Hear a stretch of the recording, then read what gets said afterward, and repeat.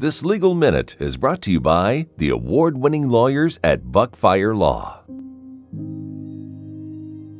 Who can I sue for a Michigan drunk driving accident? Any person injured in a drunk driving accident can sue the drunk driver and the owner of the vehicle driven by the drunk driver. These claims are for personal injury damages that were caused by the crash.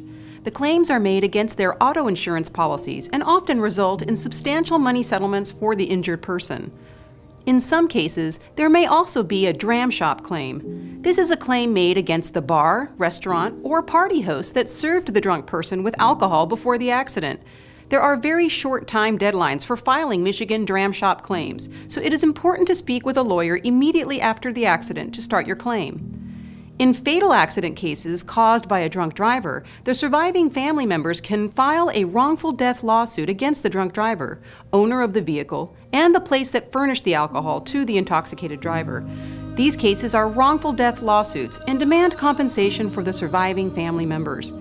Our award-winning lawyers help people injured by drunk drivers every day, and we always win among the largest settlements every year. We take care of everything from start to finish for you.